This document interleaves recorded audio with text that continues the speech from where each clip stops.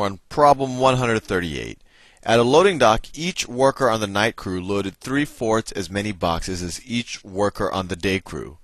So that means that the boxes per night crew worker is equal to 3/4 the number of boxes per day crew worker. Fair enough. If the night crew has 4/5 as many workers as the day crew, so the night crew workers, this is the number of night crew workers. That's going to be 4/5 times the number of day crew workers. Fair enough. What fraction of all the boxes loaded by the two crews did the day crew load? So how many boxes will the day crew load? The day crew is going to load the number of day crew workers times the boxes per day crew worker. And they want to know what fraction of all of the boxes loaded is this. So that'll be the numerator, and the denominator will be all the boxes loaded. So all the boxes loaded are going to be the boxes loaded by the day crew. So that's the number of workers times the boxes per worker, plus the number of boxes loaded by the night crew. Well, that's going to be the number of night crew workers times the number of boxes per night crew worker. And to simplify this, if we could just substitute these variables with things that look a lot more like that, and lo and behold, we have easy substitutions. They tell us what B sub n is, the boxes per night crew worker, and they tell us what the number of night crew workers are in terms of the day crew workers. So let's just substitute. So this is equal to day crew workers times boxes per day crew worker divided by day crew workers times boxes per day crew workers plus, what is the number of night crew workers? It's W sub n, but that's the same thing as 4/5 W sub d. 4/5 W sub d. And then what are the number of boxes per night crew worker? Well, that's 3/4 times the boxes per day crew worker. Times 3/4 times the boxes per day crew worker. See, the 4's cancel out. 4's cancel out, and actually we could simplify this. We can divide the top and the bottom by this W sub d times B sub d, and you get 1 over 1 plus, see, all of these cancel out, and you're just left with 3/5. 3/5. That's equal to 1 over, see, 1 is 5/5, so that's 8/5, which is equal to 5 over 8. And that is choice E. Next problem. 139. A restaurant meal costs $35.50. $35.50. And there is no tax. If the tip was more than 10% but less than 15%, so the tip was greater than 10% but less than 15% of the cost of the meal, then the total amount must have been. So what's the range for the tip? 10% of $35.50, well, that's just going to be $3.55. And 15%, there's a couple ways you could think about it. You could say it's half more than this, right? What's half of this? Half of this is $1.77.5. Is that right? Yeah, $1.77.5. I think that's right. 1.77.5. Really, I mean, you can't get a half cent. Is that right? 2 times that, you get 2, and then 2 times 70 is $1.40. Yeah, that's right. Right. So this would be 5%. I just took half of this. That's how people do, half of 10%. If where you live the tax is 10%, you could just take 50% of. Well, anyway, I don't want to get into that. So let's see. If you add this to this, you get 4. Let me go the other way. 5, 12, 13, and 5. So the tip is going to be between $3.55 and $5.33. I guess we could say, right?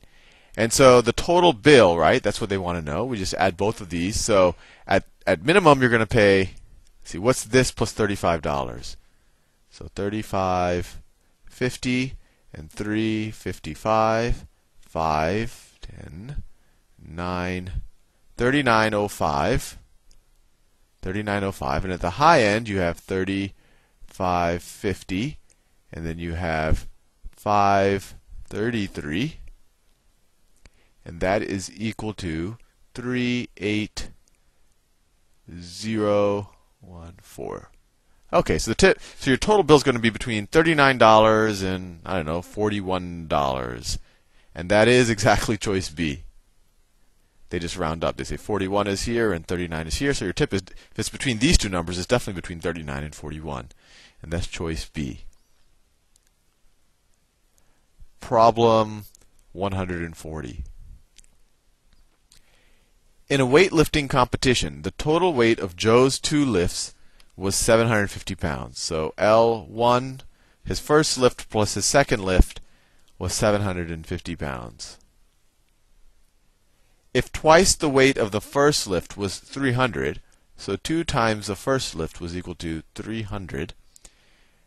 Oh, sorry. If 2 times the first lift was equal to 300 more than the weight of his second lift, so 2 times his first lift was equal to 300 more than his second lift. What was the weight in pounds of his first lift? Okay, so we just want to solve for L1. So let's see, this top equation we can rewrite as L2 is equal to 750 minus L1, and then we could substitute that here. So then you get 2 times L1 is equal to 300 plus L2, which is this, plus 750 minus L1. Add L1 to both sides. You get 3L1 is equal to 300 plus 750. That's 1050. And 3 goes into 1050. See, 3 times 3 is 9. 15. 3 goes into 15 5 times, so it's 350. So his first lift was 350 pounds. And that's choice D. Problem 141. A club collected exactly $599 from its members. If each member contributed at least $12, what is the greatest number of members the club could have? So at least $12. So the more that each member contributed, the smaller the number of people in the club. But let's see. If each member contributed at least $12, so what is the greatest number of members the club could have? So if they all contributed, let's say they all contributed exactly $12. So 12 goes into 5. Well, 12 goes into 60 into 650 times, right? So if this number were $600, you could say, oh well, if $600 were collected by in increments of $12, at least $12, then you could have at most 50 people, right? At most 50 people. But we don't have $600, right? $600 would be 50 times 12. We have $599. So this could be done, $599 can be done by at most, not 50 people, but at most 49 people. 49 people. And let's think about that. Let's make sure that that's right. So my answer is 49, which is C. And let's think about how much money would be left over. So 49 times 12. This is just a reality check. 49 times 12. 2 times 9 is 18. 2 times 4 is 8, plus 1 is 9. 0, 49. 8, 18, 580. Is that right? 588, right. So if you have 49 people, and they all contribute $12 exactly, you'll raise $588, right? And then you could have had a couple of other people. I don't know. You could have had 11 other people who, instead of $12, they paid $13, and that's how you get to $599, right? Because they say at least 12. You can't have 50 people, because 50 people, if they contribute at least 12, you would have to raise at least $600. So it can't be 50. So the answer is 49. And you might say, hey, Sal, why did you go to immediately to 600? And a lot of times on the GMAT, when they have these numbers that are 12 and 599, those are strange numbers. You say, well, 599 is awfully close to 600. Let's see if I could use that information to deduce something interesting about this problem. Anyway, next problem. 142. of the 3,600 employees of Company X, 1/3 are clerical. So clerical is equal to 1/3 times 3,600, which is equal to 1,200. If the clerical staff were to be reduced by 1/3, what percentage of the total number of remaining employees would then be clerical? Okay, we're going to reduce the clerical staff by 1/3. So how many people are we going to get rid of? So 1/3 of 1,200 is what? It's 400. So the clerical staff is now going to be, it's now going to be 1,200 minus 1/3 minus 400, which is equal to 800. So what proportion is this of the remaining employees? So clerical is 800. And how many remaining employees are there? Are there 3,600? Well, no, we've gotten rid of 400 employees who were clerical. So now we have 3,200 employees.